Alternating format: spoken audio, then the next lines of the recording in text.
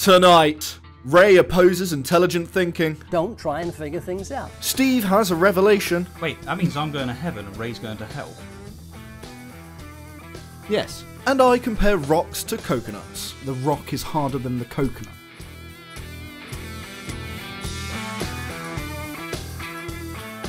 Why hello my fellow apes, I hope you're well. Welcome to the second episode of LowFruit. This is going to be a hell of a fun series for me and everyone watching, but not for Ruis. It's mostly painful. Yeah, well, see, what we've got today is an absolute treat. You may have heard of him, Ray Comfort. He recently released a video titled, "Do This and Your Faith Will Crumble." And we listened to the first minute and a half. And I wish I could go back to a time when I hadn't heard of Ray Comfort. Wait till I show you the banana antics. I've never seen a man put out so many words yet say so little. Yes. Well, it's astonishing. if we get a reflection, even a pale reflection of how he reacted to the first minute, then we are in for a treat. This is a hell of a video. It's going to require a lot of pausing, which we'll explain why shortly. Yeah. But listen, this is Ruis. If you don't know who he is, I was here last time. Same as everyone else, you know, right? You know, icon at the bottom somewhere. Icon at the bottom. He's here. I give the best introduction. Yeah, we've got it nailed. I believe one of the greatest hindrances of people coming to Christ is a misunderstanding of believing in God and having faith in God. They think they're synonymous when they're not. So it might seem a little bit strange to stop less than 10 seconds into his video, but I think it's quite important that we do, because he started here with saying belief and faith are not synonymous. And I actually largely agree with that. They're not. Yes, I also agree. The thing is that it depends on who you're talking to. There's many different ways to define belief. There's many different ways to define faith. Theists are pretty notorious for conflating and equivocating on these terms. It's also the first thing that he says. And what we got from the first minute is that he's saying, look, there is a difference between belief and faith. And like what he's saying pivots on this. Yeah. And so... okay, fair enough. Tell us what you think, Ray, because we'll meet you where you are. Yeah, we don't actually know what you're going to define it as just yet, but when someone says belief and faith, I have definitions in my head that I'm expecting to hear. Belief simply being convinced of a proposition, and faith being that where you're convinced, usually religiously, without any sort of proof or evidence required to believe it. Yeah, it's like if you have enough evidence to not need any faith, well, it's just a belief. Yes. Whereas if you don't have enough evidence, then you would cash it out as faith. Yeah. Like, I broadly would agree with that. Yeah. But let's see how he's going to define it, shall we? Yeah. I believe in God for the same reason I believe in gravity. Here we go. Hang on. Yes. Do it. This is worth doing. He's full on out the room. Okay, that is a good thing. We're going to need these. Thank God. We're not sponsored by this, by the way. But, I do not endorse alcoholism, but... No. Alcohol is a very bad idea. Seriously, if you're watching this video, you know, the only way that my viewer retention is going to be high on this video is if people join us in this ritual. I can't see, hear, touch, taste, or smell gravity, but I believe in it because I can see its effects. And I can't see, hear, touch, taste, or smell God, but I believe in his existence intellectually because I can see the effects of God. See, I can see the effects of gravity, right? And we have theories that explain it. I don't see the effects of God. I don't see a God at all. I mean, Ray does, and fair enough, I can see what he's doing here, trying to compare the two. He's basically explaining that he has intellectual reason to believe in God in the same reason, for the same reasons that he has intellectual reason to believe in gravity. But there's just so much to unpack here, like gravity and God. Well, we're going super basic. When you're making an analogy, you have to find something that has some form of similarities between them, which I already argue he's failed. Yes. We have a description of gravity, what it is and what it does. Yep. We don't really have quite such a tight thing for God. Depending on who you ask, you're going to get very, very different things. Yep. Yeah, exactly. Like, it completely depends on who you talk to. I mean, if we was to be...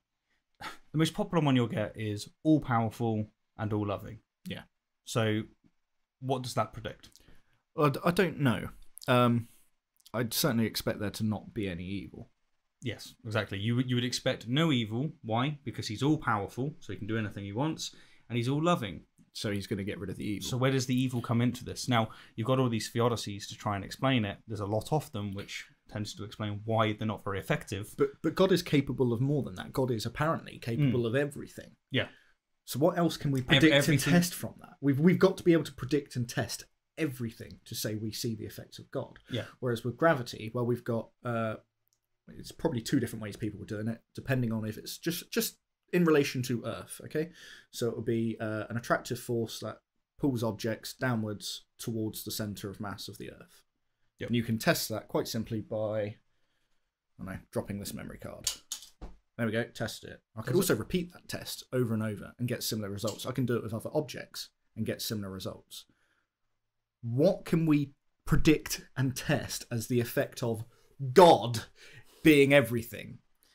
You can't. It's very difficult. I mean, yeah, I've heard this analogy thrown about a lot. If you're watching, you've probably heard this one thrown about a lot. But yeah, the main thing I'm getting from this, considering that he opened by saying that there's a difference between belief and faith, is that he's saying that gravity falls into the belief category. For evidential reasons. Yes, for evidential intellectual reasons, and that's why he believes in God. Evidential intellectual reasons. Yeah, I think that's what he's trying to say. Yep. Just not done it very well. All of creation screams that there's a creator. You can see the genius of God's creative hand through creation.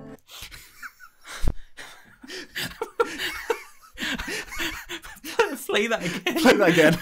But slower. All of creation screams that there's a creator. You can see the genius of God's creative hand through creation. Right, let's just cut the fluff words out of that. All of creation screams a creator. You can see the creator through creation. He's not said anything. It's a nothing statement, Ray. You're not saying anything there. No, sorry. You can do it. No, what would be an equivalent of that? There's got to be an equivalent of that. You can do it with anything. Let's start with something that we can prove is true. All of the oceans scream of water. You can see the water through the oceans. Yeah. Right? Yeah. So, It's not saying it doesn't say anything. Right. Wait, you need lovely music in the background. Yeah, let's see if we can do it for something that we don't have any evidence for existing. So give me the music. Okay, right, we're going to cue music, all right? Let's do this. All of the footprints scream of Bigfoot. All of the... No, Sorry, you can do this. All of the... All of the foot... No, I'm going to have to stop until you stop laughing now, because we've got a cut from the beginning. Right, you ready? No, go. I'm going to laugh in the background. You can't do anything about it. You might just have to zoom in on me then. Yeah. All of... I can't. All of the footprints screams of Bigfoot. You can see Bigfoot through the footprints. It's such a non-statement. You got anything else? Yeah, no. We're going to make you listen to that again. That's such a non-statement. All of creation screams that there's a creator. You can see the genius of God's creative hand through creation. The Bible says the heavens declare the glory of God, and the earth shows his handiwork. Look at the editing. Why is it? It's on the screen static, and then it zooms in, all in the space of about half a second. It's about 0.2 seconds. I'm going to make you watch it again. Well, we're going to have to, because we're too busy laughing to actually hear his point. Sorry. Okay. For science, for intellectual reasons, we're going to go back to where he starts his profound quote. Right, okay. All of creation screams that there's a creator. You can see the genius of God's creative hand through creation. The Bible says the heavens declare the glory of God, and the earth shows his handiwork. He's going to keep talking, yeah, but we got to cut it. We'll explain. We've paused a lot so far, and it's because he's basically toric trotting. Okay, so toric trotting is something that I've named, but it's actually based on gish galloping. Yeah. Gish galloping occurs when someone drops as many half-truths and just nonsense and just claims It's not on even the table. necessarily nonsense. It's just claims that the other person may not have either made or heard of or have the evidence on hand to prove. Yes, and it's like you can drop as many of these on the table for them to try and refute in a very small amount of time, knowing that they can't possibly address them all. And it's named after Dwayne Gish, which we'll actually play a video of him in a second to really hammer home what's going on here. But what you're seeing with Rambling Ray here is the same as what you see with basically anything from Frank Turek, and that is that they take the Gish Gallop technique and instead of doing it against an opposition, what they do is they just preach with it, and it's just so many things being dropped. And obviously, you've got if you're listening to him as a preacher, you have no time to actually process what he said. Yeah, because he's already made another claim by the time you've heard the first thing that he said. Precisely. And if you do actually want to slow him down and start picking it apart, someone's going to accuse you of not letting him finish his sentence. But the thing is that if you make a claim, that's where you can pause. It's not about making a sentence finish or a paragraph finish. It's when the claim has been made. And what Ray does is he drops the claim and then makes another claim and then makes another claim. And the sentence hasn't ended yet. Yeah, so you do have to pause. Yeah. So what we'll do, take a look at Gish Galloping. Let's take a look at Gish We're going to take a good old look at Gish Galloping, and it will contextualize why we've got to pause so much. Like, Ray rambling is a very serious problem. To this, would you say? Go ahead, Bob. Ray. I have two comments here. Phil has stated his belief this is a marvelous universe, a tremendously complex universe. What he doesn't understand about the theory of evolution said that this has happened naturally, that we are here as a result of genetic mistakes. As Lauren Isley has said, man is here as a result of millions of DNA accidents. Yeah. That's what evolution is. It's not a divinely guided process. It is a process based on mutations, which are genetic accidents, almost all of which, and I believe all are bad, but certainly most of which are bad, creating all kinds of genetic diseases. And Phil believes that somehow God used such a process to create man when he could have created man instantaneously if he wanted to. Why would he use such a wasteful, inefficient method in his creation? But do you see anything wasteful or inefficient about it? That is contrary to the attributes Phil? of God. Yeah, you see what's happening? That will do, That'll definitely do. So we've got the universe is marvelous. Okay. What do you mean by marvelous? Yep. He says evolution claims how the universe occurred. It doesn't. He says that evolution is just genetic mistakes, but he's ignoring the natural selection part of it. Again, he then says DNA accident, ignoring the natural selection part of it. He says it's not a divinely guided process, but there's many theists out there that will say that it is. Most Christians today accept evolution. Then for a third time, he restates the genetic accident bit. All mutations are bad, and then he goes to all mutations cause genetic diseases. So in, less than 40 seconds, we've got 9 claims. 9 claims that are hard to unpack, and also the claims that he makes are like working on people's intuitions. It's like, look, I'll just pick one. Genetic mistakes. Evolution is not just genetic mistakes. I can't help myself. I want to react. What it is you've got replication of DNA failing. Change over time. Yeah, allele changes, right? And then natural selection is not random. It's the opposite of random, right? Well, but look, we're doing what he wants. We're doing what he wants. He wants us to go into... Just real quick, you often find these people use mistake and error because of the negative connotations of that. Don't name that, pal. Whereas all it simply is a change. Yes. That's it. Error in replication isn't necessarily whether or not it's a good failure. is determined. We are buying into Gish's let's gallop. stop, Right, let's listen. stop. Okay, look. This is the problem. Main point is he dropped 9 claims in 40 seconds. It's very, very hard to be able to respond to even one of them in equivalent time. Yeah. So this is a technique that's done by apologists, and it's done to bombard the opposition, and then when the opposition can't possibly respond, they go, see, didn't respond to this, this, and this. How can the atheist possibly not see God's... Sorry. It's because I need an hour and a half to get through 9 seconds of your content. Yeah, that's when they can drop one of the Ray Comfort lines, like, all of creation screams creation. You can see the creation... you can see the creator in the creation. Brilliant. I want that on the wall. No, I don't want it. This is my wall. We want it on the wall. Now, let's get back to Ray. Yeah, let's do this. Yeah, let's we've got to obviously carry on. The Bible says the heavens declare the glory of God, and the earth shows his handiwork. Obviously, we've gone back a fair bit there, and that's because I just want to talk about how God's handiwork is always shown as beautiful. They always pick these lovely landscape shots. Why don't we zoom in a little bit and, what's going on in that landscape? Because, frankly, Earth has some horrible things going on. Let's take this image and then make this image zoom in the way that he does. All of creation screams that there's a creator. You can see the genius of God's creative hand through creation. The Bible says the heavens declare the glory of God, and the earth shows his handiwork. Now, yeah, it's always fascinating. I think that the argument from beauty only works if your eyes are closed.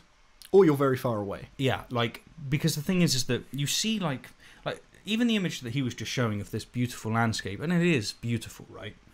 We've evolved to think it's beautiful because it tends to be a location that has food and resources. Oh, yeah, water. Yep. Being this key But the thing is that as soon as you zoom in and you start looking at what's going on there, there's fish being annihilated by parasites. There's this entire infrastructure of suffering that would embarrass the most ambitious psychopath, right? It really would. And to think that that's a product of God, that's what God wanted. It's okay, it looks beautiful from the outside, but when you go in and you actually start looking at the details, species whose entire reproductive system is predicated on being inside mammals. We said this about the guinea worm and whatnot. There's one, it's in a fish, it eats its tongue and then takes its place. Yeah. What is that? This is it. The naturalist can look at that and go, yeah, it's perfectly fine. It's really awful, but it's what you would expect to see. What you would expect to see, like the gravity thing, what you would expect to see. Would you expect to see a parasite take over the fish of a tongue if there was an all-powerful... Tongue of a fish, yes. If it was an all-powerful, all-loving God? I'm not so sure about that. Certainly not the all-loving part. No. But anyway... But to have faith in God means to trust in his integrity, to believe and trust in his exceeding great and precious promises that are in the Bible. I guess we're done with all the intellectual reasons. Yes, he's put intellectual reasons on the table and he's now moving to faith. Yeah, and the intellectual reasons, just to be clear, was because we can see nature exists, we can intellectually believe in God. You can see the creator in the creation. Yes. That was it. That was all we had as intellectual evidence, essentially. That's it. But now he's moving and he's giving us his definition of faith. Okay, fair enough. But not fair enough, because his definition of faith is very peculiar. It was trust in promises in the Bible. Okay, well... Which narrows faith down to exclusively Christians. Yeah, it means trust in the promises of the Bible regardless of whether or not there's sufficient reason to believe in it. And also, where it's specifically in reference to the Bible, let's be charitable, right? And say, okay, it's not just to the Bible. Otherwise, his definition of faith only relates to the Bible. Surely, and which Bible is another matter as well. And which Bible, yeah, precisely. And on which interpretation of those promises. Yeah. So, yeah, let's just say that he's saying, for now, I think we're still manning him, he's saying that faith is trust in promises. Which is a odd description that I've not heard before, but we'll roll with it. We'll roll with it, but it's also, I don't know about you, but when I trust someone's promise, I do so for intellectual reasons. I usually... when we set the plans for today, I trusted that you were going to show up. Yeah. My reasonings being you wanted to make this video. Yes. Which is intellectual. See, this the conflation You're thing. Already at a problem, but... All right, let's go on. There are plenty of things in which we trust. We trust pilots, we trust taxi drivers, we trust dentists with our teeth, surgeons to operate on us. Listen to this very famous Bible verse, Hebrews 11, chapter 6. No, we got to pause him again because he's about to go on again. And just skipping by how terrible the editing is once again. Ray, you haven't said anything there. You've just said we trust in things. Yeah. That's all you've done is you're moving on to your next point. As such, what I'm assuming is going to be a point anyway. And all you've said is, we trust in dentists, we trust in pilots, and we trust in God. And what gets me is the examples that he used, right? So, you're an aircraft technician, so why do you trust pilots? Well, having worked on aircraft, they're bloody complicated. Yeah. I might, at a stretch, be able to start one. I certainly couldn't bloody fly one. Yeah. So I trust that a pilot who works for an airline has been through the adequate training in order to, get it off the ground and hopefully back down again. Yeah. So empirical evidence, intellectual reason. Yeah. So raise But examples of trust. Even without being a technician, most people know these things are hard to fly. They require years of training. Yeah, totally. If you said to me, do I think that he's going? Why do I trust a pilot? It's for the reasons that you're saying, just with less knowledge, like everything in that sector. So it's not just because he's called pilot. No, it's not just because he's called pilot, and I don't promise him because he just says, "Listen, mate, I'll be able to get you to the other way." No, No. it's for intellectual reasons. So raise examples of trust. I'm also here as well. I want to give you another thing. Yeah. We have examples of pilots existing. We have examples of people who That become helps. pilots. That helps. We don't have examples of a god. So we No, trust that in helps. things that we know exist. Yeah. Whereas obviously we don't know a god exists, so how do we then trust that? Yeah, that's true. That's That's true. another Yeah, that's aspect fair. to it. But the main point here is that his examples of trust come down to intellectual reasons. Yeah. It's Yeah. not how he defined it, but it's the examples he's given. Yes. And obviously his definition of belief was with intellectual reason. So faith means trust, and trust means belief, which is intellectual. Yes, but they are different. But they're different. Listen to this very famous Bible verse, Hebrews 11, chapter 6. But without faith, it's impossible to please him. For he who comes to God must believe that he is. All right, so he's moving on again, but no, we're going to pause him and his gish gallop, and we're going to deal with his claim. Well, I need a drink. I don't know if this is even a claim at this point. I don't actually know if you can call it a claim. All he's done is just bring up Hebrews on screen. Yes. And read it out. And he thinks it's relevant to his own definition, but that begins with a but. Yeah, so that begins with a but. So, but without faith, it is impossible to please him. So, I imagine it's probably best that we look up why there's a but and what the start of this chapter actually says. Yeah, let's bring up Hebrews 11. All right, so top of Hebrews 11, it says, "Now faith is the substance of things hoped for, the evidence of things not seen." Which I would read as things that you want to have, but you don't necessarily have evidence for. Yes. I think that's a interpretation and relates to my definition I gave at the start of the video. Exactly. It also relates, because I've had this verse quoted at me a few times, that is what they mean by it. Yeah. They really get, and like this whole, Hebrews 11 is quite clear on this as well. The definition that they give for this is along those lines. Yeah. But belief without needing to see the evidence. That's it. So let's then take what this verse that he's put on screen actually says. But without faith, it is impossible to please him. So that is, if you want to make God happy, don't look for reasons to believe. Close your ears to challenges. Learning is bad. Yeah, that's just intellectual suicide. But to be fair, that's in the Bible. That's not Ray's fault. No, that's not Ray's fault. That is in the Yeah. Bible. So, yeah, if you want to make God happy, don't learn things. Hold on. So, okay, but without faith, it is impossible to please him. But what about those Christians that think that they've got rational reason to believe in God? Then they've made him unhappy. Then they've made God unhappy. Yeah. Great. But it does say, he is the rewarder of those who diligently seek him. Right, so if you look for reasons to believe, you will be rewarded. Okay, what? Okay, so hang on. Well, the best case scenario for a person then depends on what you want. Do you just want to make God happy and get nothing out of it? Yeah. In which case, just believe for the hell of it. But if you want something, don't worry about pissing God off. Look for him. Because well done, you'll be rewarded, but you will have annoyed him. Wait, that means I'm going to heaven and Ray's going to hell. Yes. Fair. Because you've obviously looking. Yeah, you're looking. So I'm going to get the diligent reward. I think we've just read the Bible better than Ray probably did. Oh, so this is we've great. tried harder. Yeah, thanks. This is great. Wow. That's the intellectual belief in the existence of God. Only a fool would deny the existence of God, and that's what the Bible says. No, you've just said faith is the non-intellectual belief. Yeah. So, and that quote there, by the way, if you look for God, you make him unhappy. Well, that would surely be the anti-intellectual belief in God. Yes. You see, he's just conflating he's not saying anything. Well, no, he is. He's just confusing the words. He's saying everything. He said they're different. Yeah. But now he's just used, because he was talking about faith, and now he's just said faith is the intellectual belief. Yeah, and which he said earlier wasn't. He began by saying you've got belief, which is intellectual. Yeah. And then you've got faith, which is trust. Which is trust is belief, and belief is intelligence. Yeah. But look at the audience, man. But what he's just said as well, not only contradicts what he said earlier in the video, it contradicts the start of Hebrews, or start of Hebrews 11. Yeah. Because that said...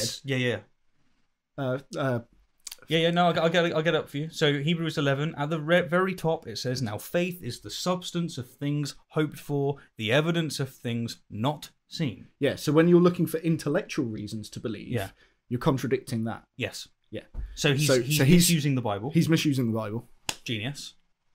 That's the intellectual belief in the existence of God. Only a fool would deny the existence of God, and that's what the Bible says.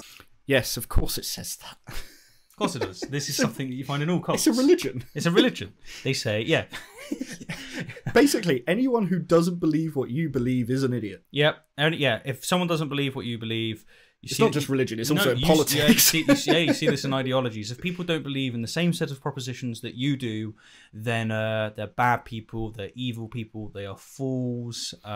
It's just othering. That's all it is. It's just the othering. It's just so tribal. Would you expect this tribal nonsense from an all-powerful, all-loving God? Because I wouldn't. That would be one of the predictions that I would think you wouldn't see, which is one of the reasons that I think that if there is a God, and you can get there with Kalam-type arguments and whatnot, it definitely isn't the God of Abraham. No. Well, I certainly would wonder if Ray would accept being called a fool because he doesn't believe in Allah.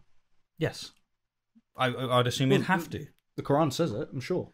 I don't know if it does. I haven't read it. I don't care. Almost certainly. And what he would do is he'd probably look at it and go, no, they actually have the right God. It's the God of Abraham. But they just bastardized the text. They just added their own thing. And it's like, this coming from Christians... who have frequently added their own thing. Who took the Jews' work and did exactly the same. All right, we're fools. Yeah. We're fools. Game over. He's beat us there, mate. Right, we're out. Done. Let's just go have a drink. I've had enough now. Moving on. But listen to the second part of that verse. And that is the rewarder of those who diligently seek him. To please him, we must believe that he is, and trust that he is the rewarder of those who diligently seek him. Well, I can't... God, you've got you've got to believe intellectually, but with faith, which is not with the intellectually. So, confusion there. I really don't understand what you're saying anymore, Ray.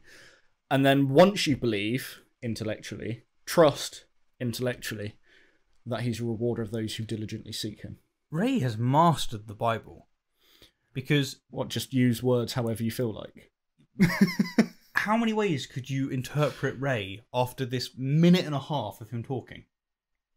Because that's what the Bible has. It has this multiplicity of interpretations. All of them is hard to tell which is right on certain topics.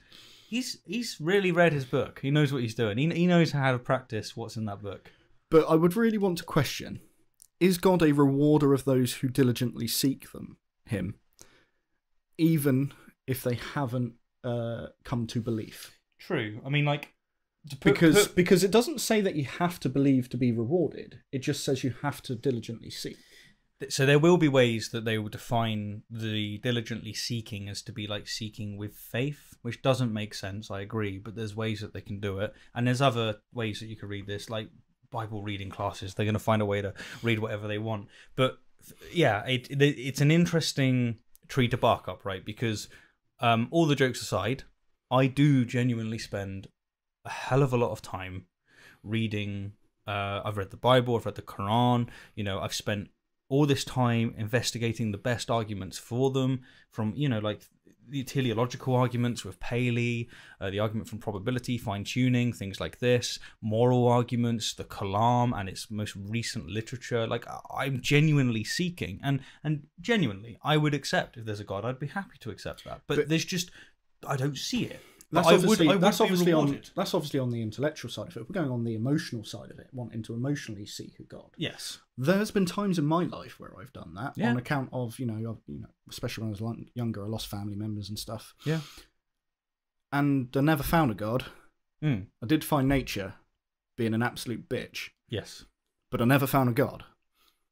So, do I still get rewarded for seeking with my heart, but not finding.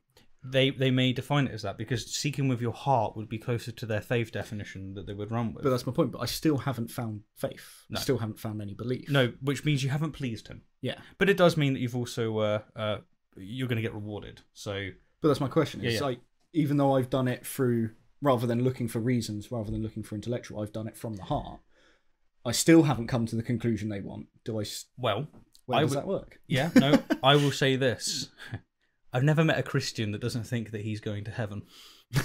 So I think it depends on who you ask. If you find an intellectual Christian, then they're going to tell you that it's seeking intellectually. If you find one that's like Ray and seemingly allergic to intelligence, like honestly, Right. Well, let's see, because I really want to know what else he has to say on this. So there is the believe intellectually and trust in his integrity. Yeah, but you told us just a moment ago that trust is intellectual. Yeah. Belief, which is intelligence, and faith, which is intelligence. Ray, I don't know what you're saying. You haven't really given us any separation between these two. Genuinely, by saying everything, he's saying nothing. Yeah. That is like... Just continue. Yeah. Faith is the oxygen by which we live as Christians. Let me share something very personal with you. Many years ago, when those nasal strips became very popular, they'd sit across the top of the nose, they'd open the airways. Why? Why? If you put pig on screen. Oh, for crying out loud. Right, we'll go back again. This works really well for the Gish Gallop. If you make someone laugh, they really can't follow what you're saying. Yeah, we've got to go back because I don't know your point anymore because I've just started laughing at your video. I got to say, it's just... Yes, let's do this. Let me share something very personal with you. Many years ago, when those nasal strips became very popular, they'd sit across the top of the nose, they'd open the airways about 40%. So a lot of celebrity sporting stars wore them when they were playing and they became very popular. So myself and many of my friends would use them because they'd help them sleep well at night. But I found something that was low cost and you could use it again and again. It was a small plastic device that did exactly the same thing. But sometime last year, something very strange began to happen. For about 2 weeks, I struggled at night to breathe. What I'd done 2 weeks earlier is waved it over the soap before I washed it. I'd never done that before. It had hardened and blocked that little nasal thing. My pain was self-inflicted. And there is something that will deprive you of your oxygen as a Christian. It is self-inflicted, it's very subtle, and it can be fatal. It's something that I call analytic perfectionism. Bloody Nora, we had a minute long of one of the most laborious analogies I have ever heard, only to get to analytic perfectionism, which I'm assuming he means critical thinking. Yeah, thinking. Like, it's poisonous to Christians, you know. But what did we have there? The first minute and a half, right, his BPS was off the chart. Yeah. Bullshit per second. Okay? The next minute has just been like an old, like just a story. He could have said this. He could have went, listen, some of the things that you suffer in life are self-inflicted. But instead, he gave us a minute of him smothering his thing with soap. Hang on, no, I want to make sure we've got the analogy nailed down. Yeah. So there's a thing that athletes use to help their breathing, and some people like to use that to help them sleep. Yes. But he didn't buy that thing. He bought a different thing that did help him sleep for a little while until he cleaned it with soap, and then it didn't help him sleep anymore. And this is analogous to overanalyzing things. This is overanalyzing. Wait. Does he mean overanalyzing as in like just having sufficient reason for your beliefs, or does he mean like genuinely overanalyzing? Well, I suppose we're going to get to that in a second. Yeah, let's hear him. Wow. What a poor analogy. Let me read to you from Proverbs 3 verse 5. I don't like that quote. Yeah, trust in the Lord with all your heart and lean not to your own understanding. Be ignorant. Be stupid. That's quite insulting. Yeah, it is insulting. I know plenty of really smart Christians. Like that's ridiculous. Well, but it's in the Bible. Just believe, don't try to learn. Yeah. That's what that is. That is straight up what that says. And lean not to your own understanding. Well, here's an analogy for you, Ray. I'm sure I'll do better than you. The architects of old, all our sort of medieval architects that have built, those churches and those amazing cathedrals, they wouldn't have been able to do that without understanding. They needed some rudimentary knowledge of physics, how stones and the arches can form to support the weight above them. If they didn't have that understanding, the churches, the cathedrals would collapse.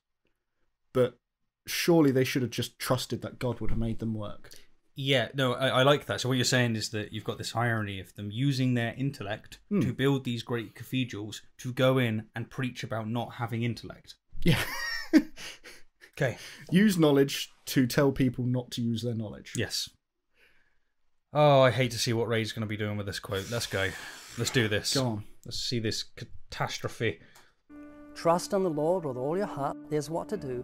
And then it says that warning, and lean not to your own understanding.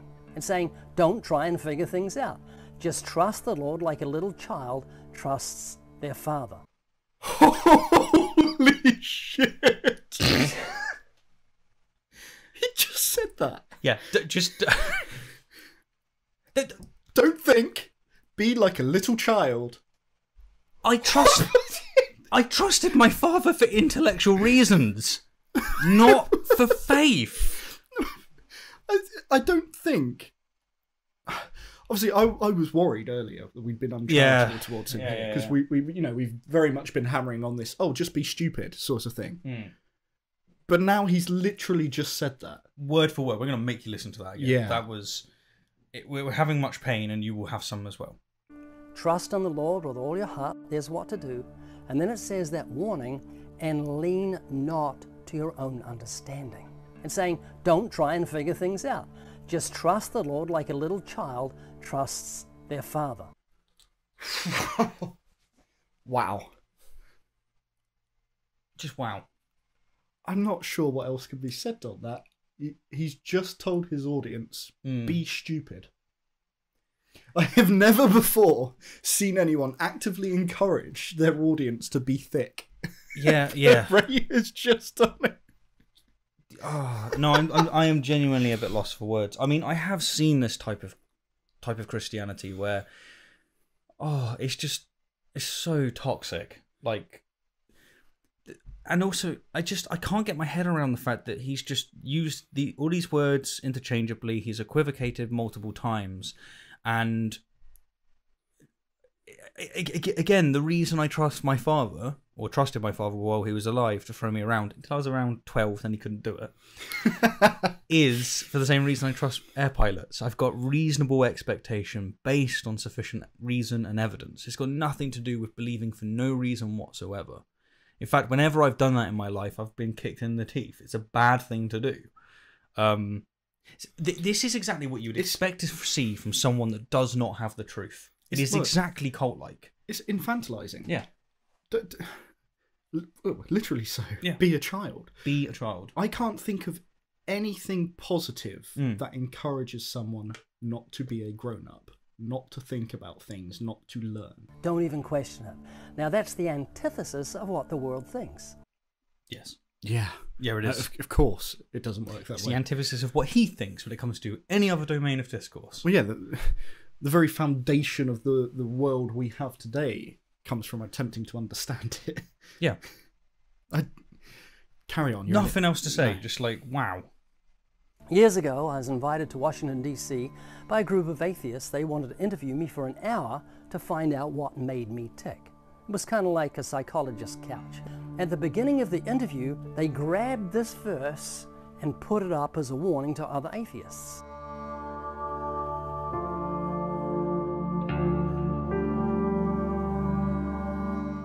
They didn't see that as a positive. They saw it as a very negative thing, not to lean to your own understanding. They were saying this is a very dangerous thing to do. It is. Yeah. It is well, genuinely. Ray, what you are suggesting people do is the death of critical thinking. It's the end of it. And he's been quoting the Bible at us, which means he's learnt to read the Bible.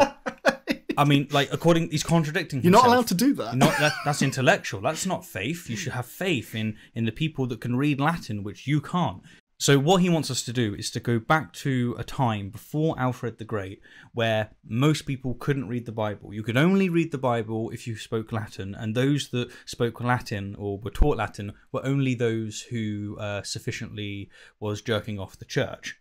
Yeah, but even then, they learned Latin. So they shouldn't be allowed to... That's it. They were contradicting themselves. They are not pleasing God, but they will go to heaven. But right... Let's go even more basic. Let's go even further back in time to the point that man had the ideas to come up with tools. Breaking a coconut open with a rock requires understanding that the rock is harder than the coconut. Should have had faith, mate. Ray, you're not allowed to break open that coconut because you have to have faith that God would do it for you. You should have had promise in the coconut opening itself for you. And, like you had the promise of your father. Like, it's just... As you can see, you can't do anything. You cannot function as a human being without any understanding. Which is why he only wants to apply this to his faith. Yeah. Everything else, question. You must not question his faith. Yes. Everything else, it's important to be able to investigate it. But not his God. We call this special pleading. Yes, absolutely. I had a very dear friend who suffered from the disease of analytic perfectionism. He would analyze everything. If I had have said to him, how do you know your mother is really your mother?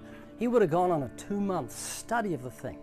And I'd have applauded him for actually considering how to adequately answer that question. Yes. Also, the disease of critical thinking. The disease of being skeptical.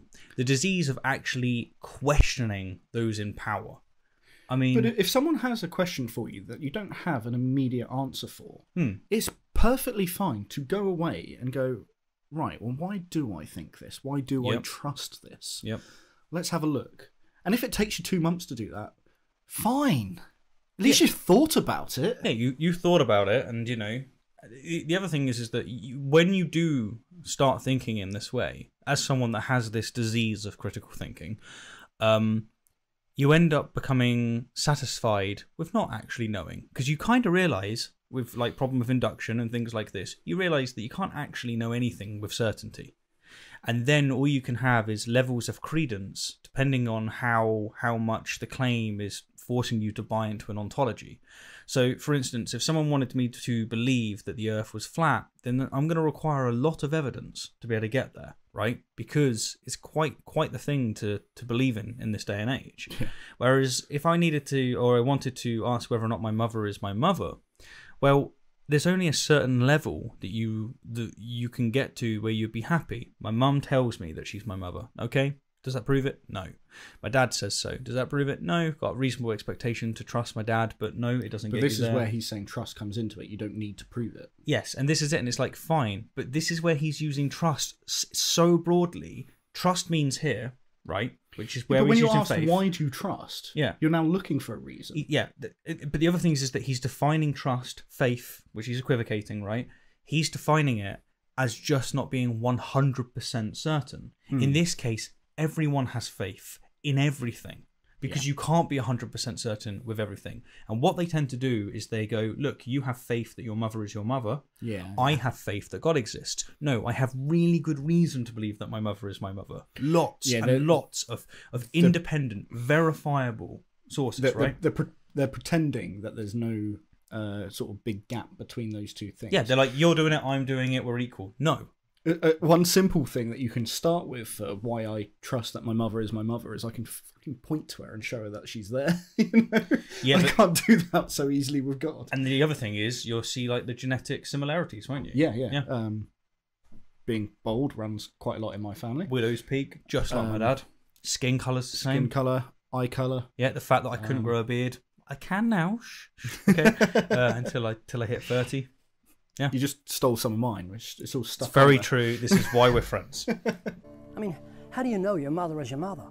She could have picked you up at a hospital. How do you really know? And it really comes down to you do believe what they've told you. I raised you as my son.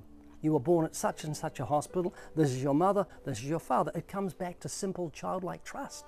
You can't know for certain, therefore you have faith. But it's not just trust. No.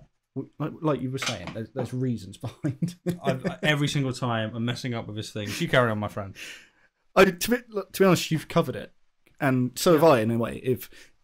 If someone asks you a question as to why do you trust something, thinking of reasons to that question isn't overanalyzing. No. That's all I want to say on that, I think. Well, there's another thing, actually. You make me think of this, and that is that there's a context to be considered. Okay? So if you wanted me to believe that my mother isn't my mother, or that she is my mother, and of course we're using the biological sense of mother here rather than, the person who's paternal and has looked after you. But if you want to stress on that horn, then finding out that my mother is not my mother is going to have some corrosion on my worldview. It's going to change the way that my worldview is, but not enormously.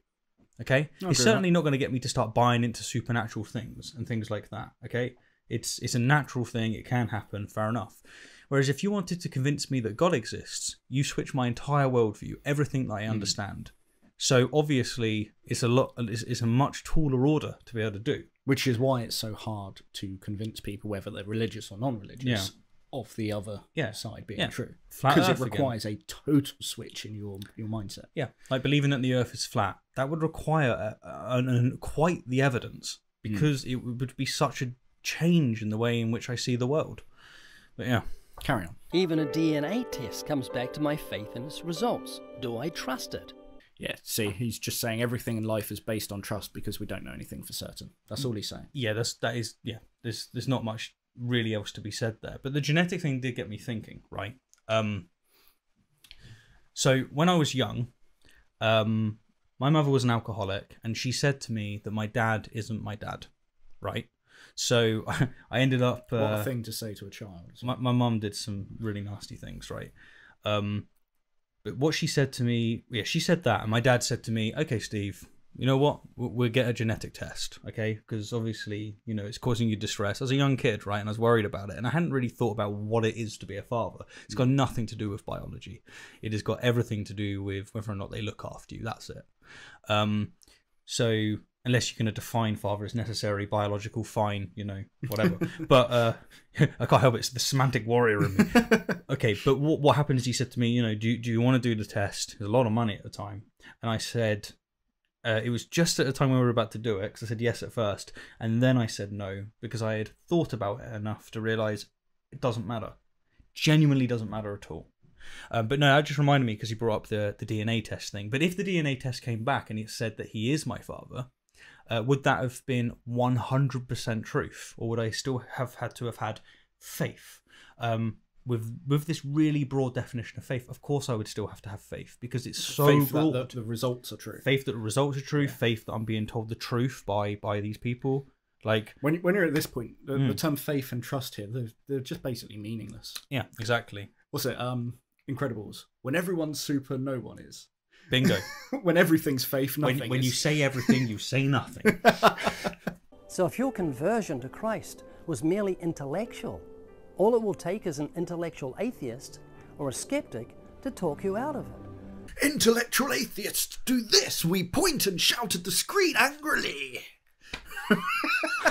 Ray, what are you doing, man? This is awful. Well, this is othering again, isn't it? It's you're betraying your opponent. Yeah, it's like you want to present your opposition in a respectful way. Like apparently being intellectual is a bad thing now. Yeah, and it's such so that he has to portray it with an angry person pointing at the screen, being cantankerous. It's like, okay, we're not only are we fools, we're angry and we're intelligent. Intelligence is a bad thing here. Like that's what's being thrown on. Because we suffer from the disease of critical thinking. The disease of critical thinking. But outside of just mocking what he's done in the presentation aspect there, let's actually go through what he said, which boils down to don't have reasons for your belief, because if you do, someone might be able to counter those reasons and convince you otherwise. Yeah. Ray, this is one of the most intellectually dishonest things I have ever seen. Yeah, you've said utterly intellectually bankrupt. Yeah, you've just said don't give anyone anything to challenge you with. Yeah, it's like what Sam Harris was saying, that if you don't have What reason can you present to somebody who doesn't value reason? What logic can you present to somebody who doesn't value logic? Nothing. If you met a flat earther and you said, why is it that you believe that the earth is flat? And their response to you was, I don't have any beliefs. I don't have any reasons. Because if I did, then you'd be able to challenge me. Like, what kind of respect would that person get? But no, it's done in the context of religion, and so this is perfectly fine. And even like those that are intellectual Christians, they don't call this stuff out. No. I mean, the worst thing that you get from this, though, is if someone says, well, I believe in God, and you say to them why, they can't give you an answer. Mm-hmm. They just go, well, I just do. Yeah. And if you're at the point of just going, well, I just do, as an answer to any question, why do you believe in anything at that point? You've got nothing. Imagine it from an atheist perspective as well. It's like, you don't believe in God? No. What's your reasons for that? Don't have any. I just don't have any. Don't have any. Well, okay, you got any logic for it? No. No. I've got faith. Just pure faith. And I that's it. Like, there is not anything else to say other than just... Ray's ideal Christian is someone who's brain dead on a hospital bed. Yeah. Because they can't think about anything. Yep. That's it. They're going to please God. They're going to please God by being brain dead. But if you came to Christ because you trusted the promises of God, and the power of God transformed you and made you a new creature in Christ, so that you love that which you once hated and hate that which you now love, then no one will shake your faith. Sorry. The edits. Sorry. No, it's fine. It's fine. So, if you come to God without thinking, no one can challenge you because you have no reasons to be challenged. Yeah, he's just reiterating it. He's just repeating himself. He's not he's not saying a lot, and what he's obviously repeating is awful. Yeah.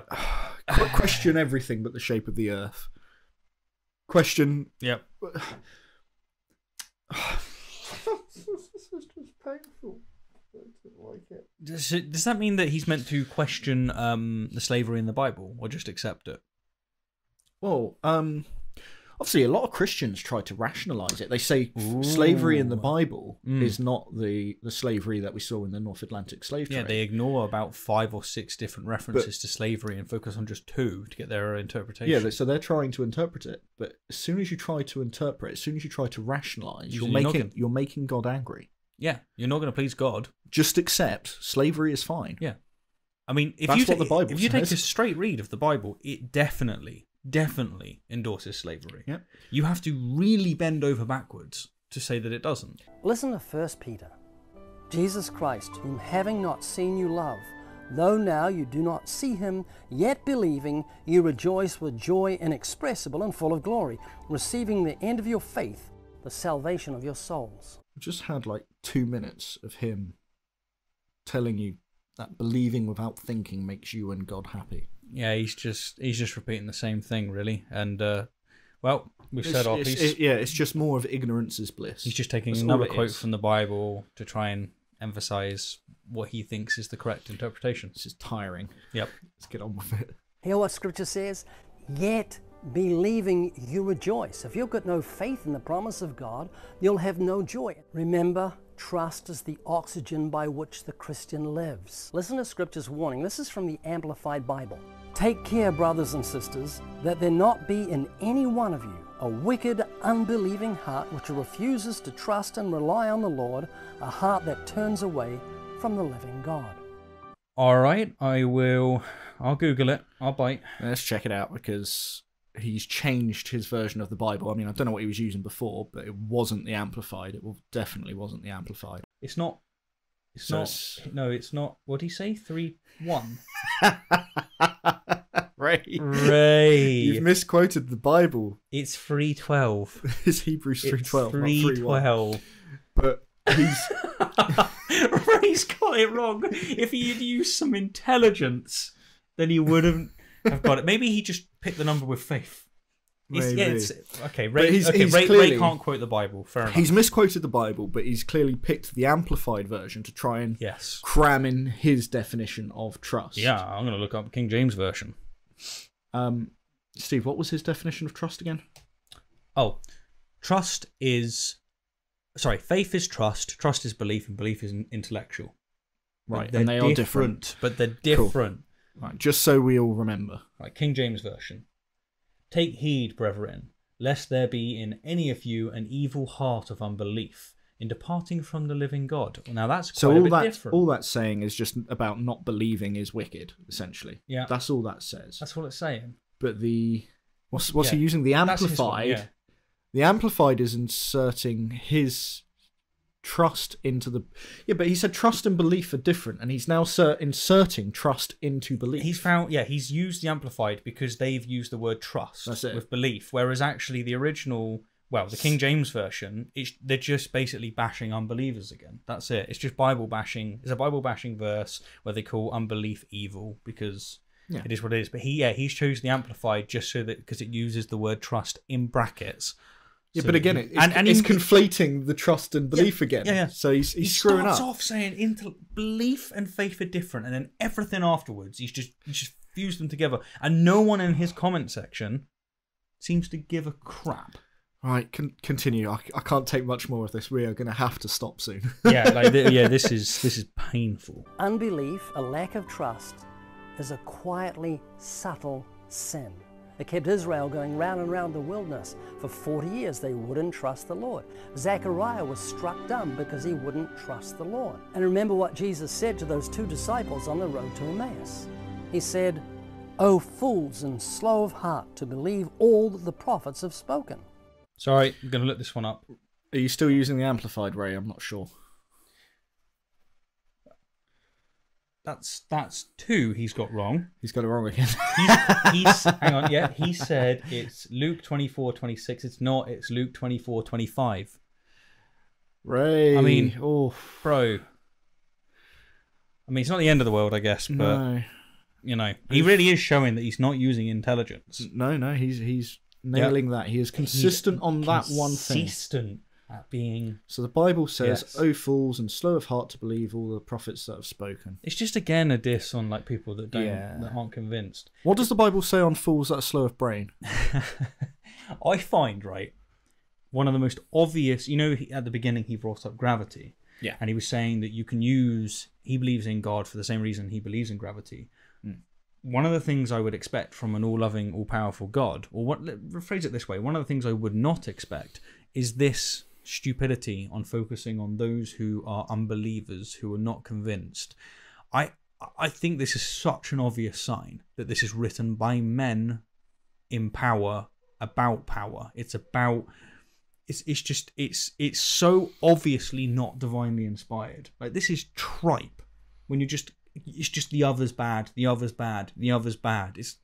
We are fools not to believe what the scriptures say. May I pluck out my right eye before I deem God as being untrustworthy. What's amazing here is we're fools not to believe, but in order to believe, we need to trust. Yeah. But you can only trust. You can only trust what you believe. So in order to believe, you need to trust that God is honest in his book, but in order to have trust in God, you need to believe that God is real. Yeah. Right. Well, I don't believe God is untrustworthy, and it's not because I believe in God, it's because I don't believe a God exists. Yeah. I don't believe he's trustworthy, I don't believe he's untrustworthy, I don't believe he's real. So how can I trust his word that the Bible is accurate? I can't. Reese, look, do you trust Bigfoot? Okay. Absolutely. Or is it that you need to believe he exists before you can assign whether or not you trust him? Okay? Because if he doesn't exist, his promises aren't promises, right? But if you're not convinced of Bigfoot, then just recognize that all of the footprints scream Bigfoot. You can see Bigfoot in the footprints. We're making that a t-shirt. Yeah. I'm just saying. We're making it a t-shirt. That's good. But this rhetoric only works on a certain type of person, and they need 2 things in place. It's not a brain. The first is belief in God. Yeah. And 2 is the willingness to throw away critical thinking. Yeah, it is, yeah. Because is the moment part. You think about the sentence he just said, you get my situation. You cannot trust that which you don't believe. Yeah. Just the thought of not trusting him makes me feel physically sick. In the same way, if I said to my wife, "Honey, I don't trust you," what an insult that would be to her integrity. Okay. I trust in my girlfriend, and the reason I trust her is for intellectual reasons. I don't just trust her for no reason whatsoever. It is intellectual, okay? She has time and time again delivered on her promises. I mean, we've said all this, right? There's no point in reiterating it. It's just, right now, he's just preaching at the choir, and it's worked, right? 140,000 views, and the comments Again, he's not... We're 6 minutes in, and he's managed to say about 2 things. Yeah, 6 minutes in, he said... Yeah. And the rest of it's just been repeated. Yeah, all he said in 6 minutes, he's not said anything, right? The two things are... belief is intellectual. Yep. Faith is trust, and trust is belief, which is intellectual, and they're different. Yep. And then the other thing is don't think. Yeah. That's all he said. That's all he said. Yeah, really, his title of the video is "Do this and your faith will crumble." Thinking.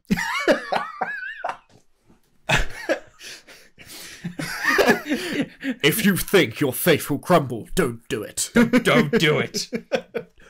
The evil atheists are coming. Think of the fruit of unbelief. David sinned horribly, took another man's wife, and then had him killed because of unbelief. He didn't believe that God would hold him accountable. Same with Judas. Same with Adam. They didn't believe they'd be held accountable. Ray, have you got proof of them being held accountable? No, that would require intelligence. That would require reasoning. It will require That's true. investigation. You just got to trust that Just they've been trust held it. accountable. That's what we want. If the enemy can't get you from without, he'll get you from within. He will send a Trojan horse of doubting demons. Trojan horse. Sorry, I've got to pause it here, right? Look. It's fine. He's got a Trojan horse to represent someone getting you to question things. They're getting in the back of your brain. They're in. And they're going to make you evil. They're making me question things, and all of a sudden, out of nowhere, I'm now an angry atheist. Who whisper, has God said? Seeds of doubt will in time become cursed weeds that choke our faith. Unbelief is a tiny hole in a balloon that deflates our trust in God. I love it. The almighty, all-powerful God can be defeated by the pinprick of just a little bit of critical thinking. May you and I dash any thoughts of unbelief or lack of faith in the promises of God as quickly as we would dash an adulterous thought. Adultery is a blatant sin. Unbelief is a subtle soap in the nasal dilator. It all makes sense now. This is why he did a video, a minute straight talking about that. The inspiration for this video was he had that nasal dilator thing and he got some soap in it. That was the entire inspiration. I've got the idea that he's like sat down at 4 AM and he can't sleep and his nose hurts and he goes, I'm going to turn this into a beautiful thing. I'm going to write a script where I tell people not to think, because if they did think and if I did think, I would have figured out that I put bloody soap on the thing. Should have just had faith. Hang on, how did he figure out that was soap in it was causing him the problem? Surely that's overanalyzing. Yeah, he overanalyzed. In fact, the reason he can talk about it at all is because he overanalyzed. God, Ray, stop it. You're hurting me. Something else. It's not so evident, but the consequences of its presence are frightening. Now watch this. God, the very last thing he said there is the consequences of thinking are truly frightening. True.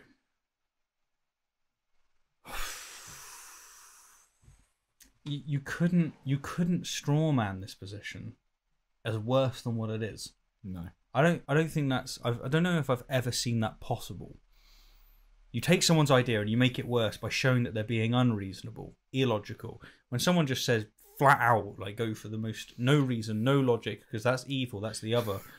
As soon as you attempt to be charitable, you are still manning Ray Comfort. Yeah, and you can't... You actually... This is rock bottom. You can't actually strawman that. Strawman his position. Well, if I just said be dumb, that would actually just be his position. You're just restating his... He said... that, you can't... I mean... Right. Crazy. Now, let's see what he's doing there. One sec. Okay, let's see what this next bit is. Steve, can we just have a quick look at what this next bit is, because I just can't deal any more of this waffling numpty. I've had enough. All right, so we just watched the remaining part of the video, which is most of the video, And all Ray's doing is having a conversation with someone who is already Christian, and he's gaslighting that Christian to be a more, practicing Christian. We're not going to respond to this. It's ridiculous. It's not. I mean, there's not a lot for us to respond to, and frankly, I don't want to subject you to the pain that I've just had to go through watching it. It was painful. But as you can see, I have no idea how long we've actually been here now. It feels like a long time. It's getting dark outside. Yep. And we've got through less than 7 minutes of his content. That first minute was horrendous. It was so hard to figure out what he was saying. Well, nothing. Yeah. Mostly. Yeah. He didn't say anything. Didn't say anything. So, such as the Bigfoot stuff, all of the footprint. No, yeah, said nothing in 7 minutes, which is incredible. And it just shows how powerful that Gish Gallop technique or Torek trotting technique is. You just fire off all of these claims. But I think Ray was even worse than a lot of like the Gish Galloping, Torek trotting, because he either was saying a lot, but not actually, there was no substance to it. Yes. Or when he did say stuff, he just started repeating the same thing over and over again. So those last few minutes where I was getting really worn down, all he was doing was repeating, don't think about things. Don't think about things. That's true. Be a child. Be stupid. That was all he was saying for minute after minute. Man. Yeah, because that's why like the first minute was really difficult, or minute or two. He was firing a lot of claims, whereas the last minute and a bit was just like I said repetition. A few minutes ago. Like he has a whopping 2 positions in this video. Yeah. That faith and belief are different. Yeah, faith and belief are different. That's one of the major things he said, right? But faith is trust. Yeah. Yeah. Trust is belief. Belief is intellectual, but faith is trust. And trust is belief. Yeah, and belief is intellectual. Unbelievable. So that's his first major point. Yes. And then the latter part of the video was just purely encouraging people not to think, because thinking is poison to faith. Yeah. And that's the thing. Like, his title of the video is the main takeaway, right? Do this and your faith will crumble. Think. It's the only thing he described is actually doing. Thinking is the enemy. And it's like, would you expect to see that in a world where there's an all-powerful, all-loving God? I do not think so. I think that's a complete reductio. All right, so that's been the second episode of LowFruit. We're back by popular demand, and I chose this video. It's the one that I found, and you're in pain. You're not choosing anymore. He doesn't want me to choose again, and I thought, look, let's just ask the audience who tend to watch this stuff more than me. Let us know the best ones that you know of, what you'd like to see us react to. What we do is be nice. Please don't hurt me. Hurt him, okay? What we will do is we will look at the most highly rated ones, and as in like more likes on them, and then we will go watch the first minute, and if we're just like, this is gold, then we'll run with it, which will be good. Remember, Christmas is coming up, so you can probably get some doozies. Yeah, should be some good ones in there. Yeah. I mean, other than that, where can they find you, Ruis? So please come check me out over at Castles and Curiosities. I have been very, very slow in producing my videos up till now. I've just moved house, which you've been seeing the lovely decor of. And then for me, well, you're on my channel, so I don't really need to plug myself. All of creation screams that there's a creator. You can see the genius of God's creative hand through creation.